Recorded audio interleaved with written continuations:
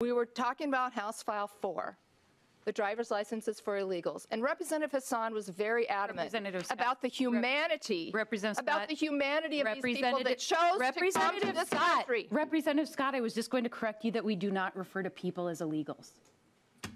No human is illegal. Where's the law saying that? Seriously. We don't refer to people as illegals. No human being as illegal. Some are. The ones that cross the border illegally are illegal. So I don't see what the issue is there. No human being is illegal. Okay, why don't you try to wander into another country? See how that shakes out, lady.